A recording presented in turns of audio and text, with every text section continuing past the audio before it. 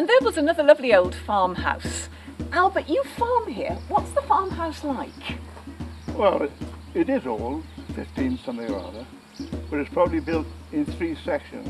The section that contains stock, Yeah. and then at a later date, I would imagine originally they lived with the stock. Then they decided they'd have a house of their own, so they lived next to the stock. And then the stock moved out and they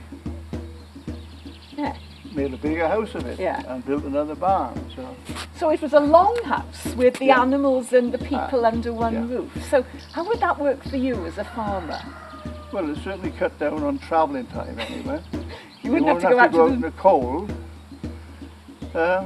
Maybe a bit noisy. Yeah. You know, a bit of yodeling. A bit smelly maybe? Well, there'd be a bit of a scent, but you know, you won't buy it in the chemist now, can you? And I suppose it would have kept you warm. And you would have gained the heat from it, yeah.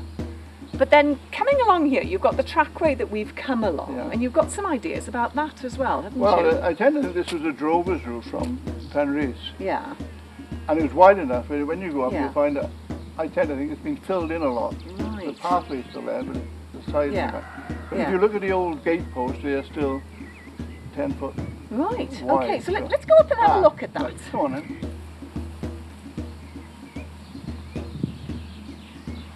Albert, you've brought us up what looks like a really narrow, hollow way.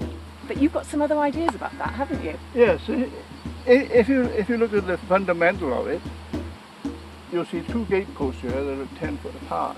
Yeah. Which is obviously what it was, until it was made narrower and narrower. So over a period of years, different people had different needs. Right. I felt the drovers are the ones that created it. And then there were the people before the drovers, the pilgrims. Yes, and before the pilgrims, the monks, and before the monks, the wandering saints. So we're looking at a really old road, aren't we? Yeah. Yeah. Okay, well, the ruins of the chapel are up there. That's so right, can you show us what's up there? We'll go up there now then.